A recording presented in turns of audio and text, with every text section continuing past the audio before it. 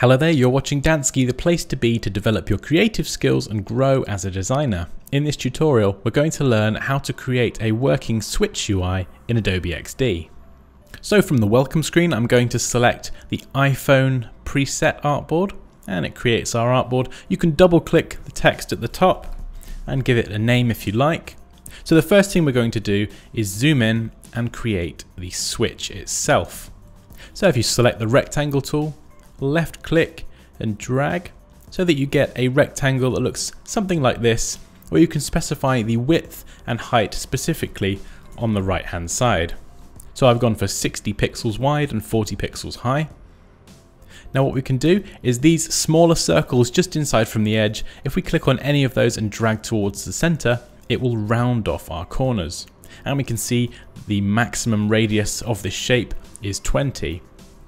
Alternatively, you can specify a ridiculously high radius of something like 300, and it will give you the same effect. It will round off the corners as far as they can go.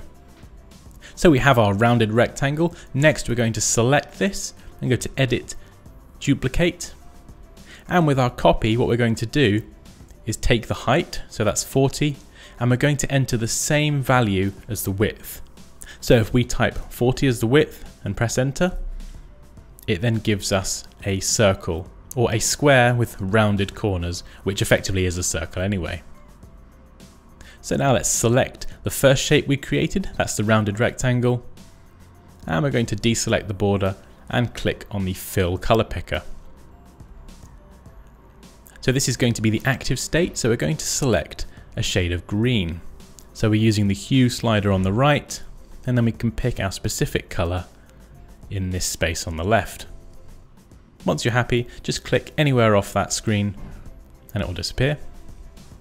And then you can select the circle, and using the eyedropper tool, just sample that same green color or whatever color you chose. You can then adjust the border width as you like. So let's type in 4, a little bit too thick. Let's go back down to 2. And there we go, we've created our active switch.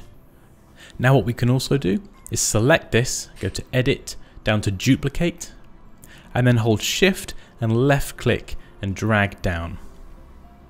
And we simply then just have to select the circle and drag this over to the other side. And Adobe XD will nicely snap it in place with those smart guides. Now this is going to be the inactive state. So instead of green, let's select this from the color picker and we'll pick a fairly light shade of grey. And we can select the rectangle that's green as well, and again just use that eyedropper tool just to sample that exact same shade of grey. So we have our active and our inactive button states. That's all looking good, so let's just drag those off to one side. Now we're going to create the UI itself. So let's select the text tool, click anywhere on the artboard, and we're going to type some categories. So we'll type airplane mode as the first one. We've got Helvetica as the font, and let's select from the color picker a different color. Make sure we select that text first. So I'm going to type in 333333 as the hex value and press enter. And that's a very, very dark grey. So there we go, we've got our text. And next I'm going to select the line tool, just left click from the left edge of the artboard and hold shift and drag all the way over to the right edge. Now a 1 pixel border width is absolutely fine, although I'm going to select the border color and make sure this is very light. We want this to be very, very subtle so that it's visible, but so it doesn't detract from any of the other UI elements. And I'm just going to drag my text over here and just move this line up holding shift.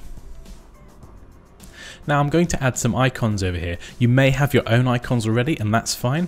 If you haven't, you can go to File, down to Open UI Kit, and you've got the Apple iOS, Google Material and Microsoft Windows UI kits that you can open up and borrow assets from.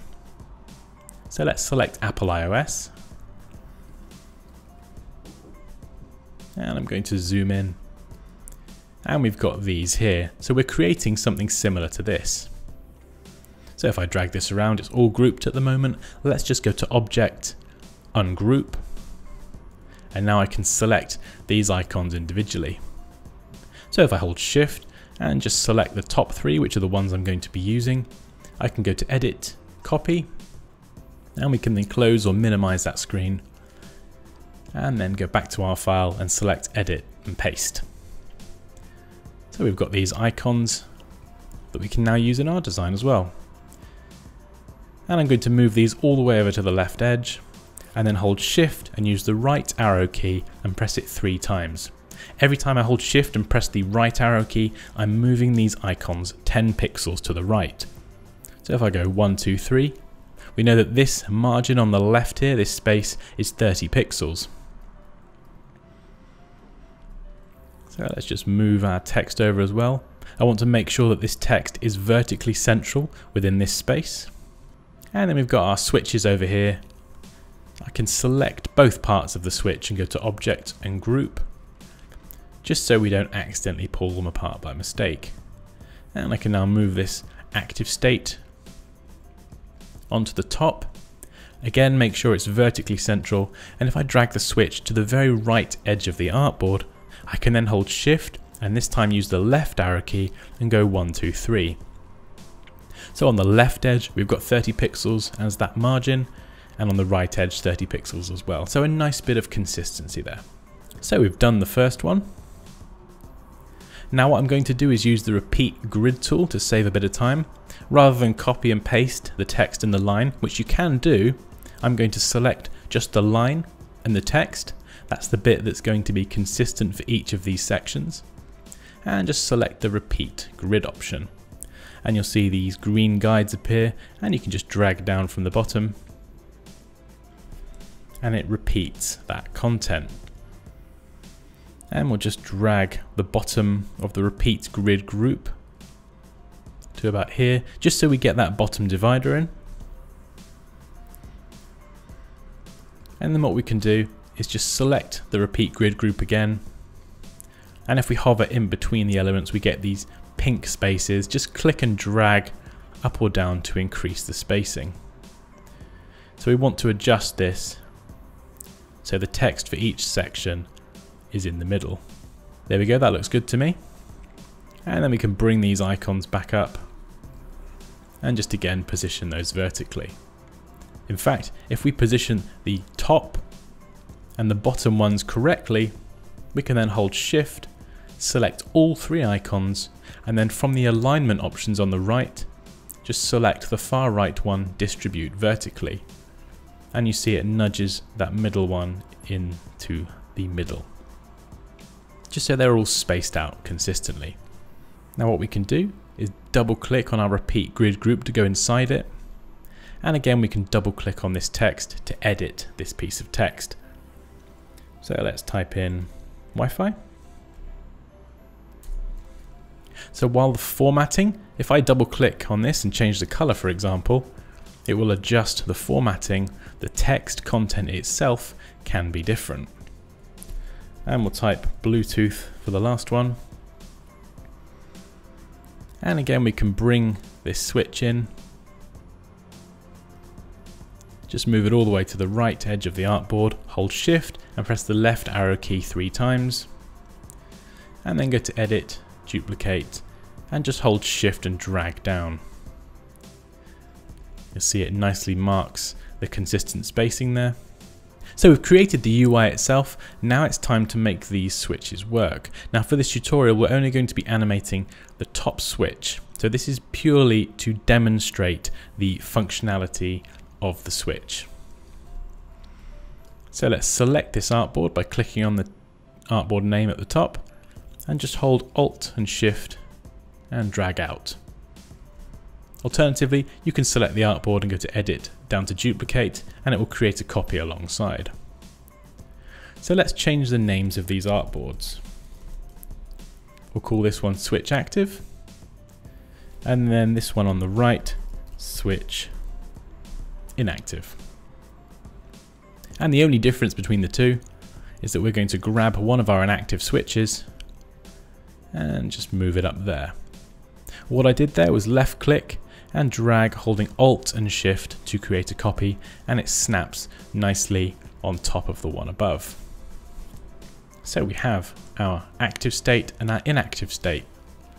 Next, once we're ready, switch over to prototype mode at the top, and we can now click on our active switch, and when a user clicks this, we can click on the blue arrow here and drag this over to this artboard.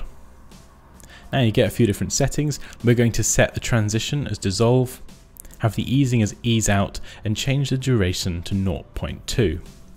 Now we don't want this to be an instant transition, but we do want it to be very quick.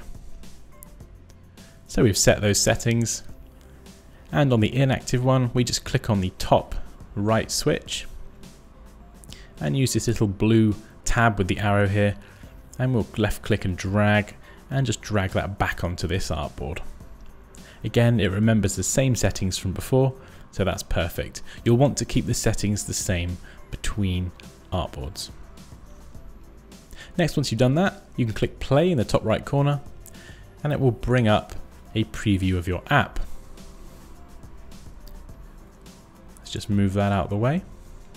So we can now click on the switch and it will change from active to inactive, and then inactive back to active. And this is a great way to show clients or stakeholders the functionality in action, just so they can get an idea of how it's actually going to work. And there we go, that's how to create a working Switch UI in Adobe XD. As always guys, please feel free to leave any questions or comments below. Like this video if you enjoyed it, take care, and I'll see you next time.